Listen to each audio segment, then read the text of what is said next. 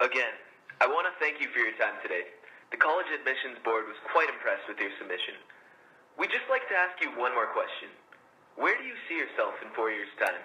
4 years ago, I couldn't have imagined things that I've done in the past 4 years, and I kind of wish that there was someone there to guide me. Hey freshmen, so tomorrow marks the first day of the term, and it's an awesome opportunity for you to take a leadership role in your own life and all the incredible things you can experience through high school. I just want to congratulate you, and more importantly, thank you for taking that leap of faith.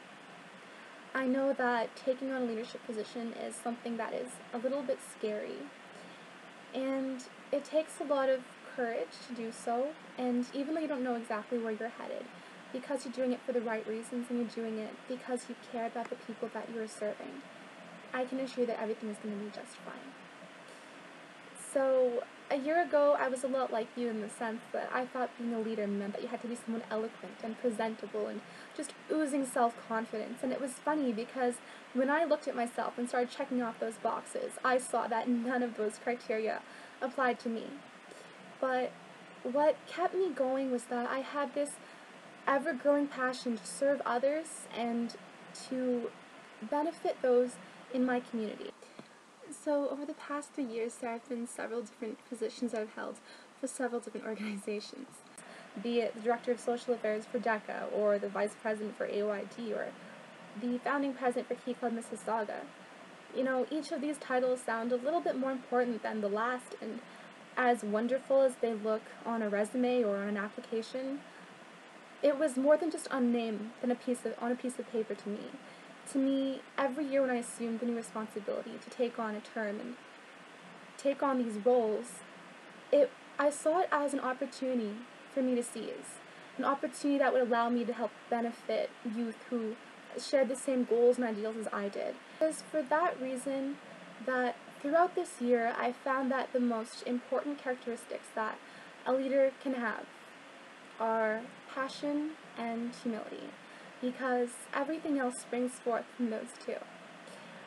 I found that as long as you are passionate about something, you will put the others before you, that you will do everything that you can to serve those before you, and that you will remain someone who is committed and dedicated and who will wholeheartedly give themselves to serve others, as long as you know in your heart that it's for the right reasons and the right reasons to you. And that is why I found, even on those nights when I couldn't get any sleep, I'd wake up in the mornings and I'd see that there were eye bags under my eyes or zits all over from stress. It was in those moments, strangely enough, that I felt the most beautiful, because it was a product of the amount of hard work and love and determination that I put into the people that I was serving.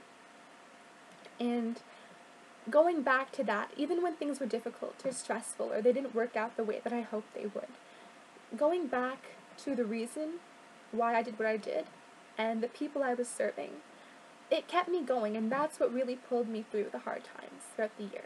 And I hope that you continue to find those people in the organizations that you serve that will inspire you to do what you love to do.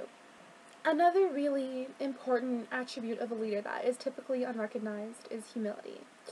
And I find that a way to be the most impactful leader is to make sure that you are serving the people around you and to let them know that each and every one of them is someone valuable, someone important, someone significant.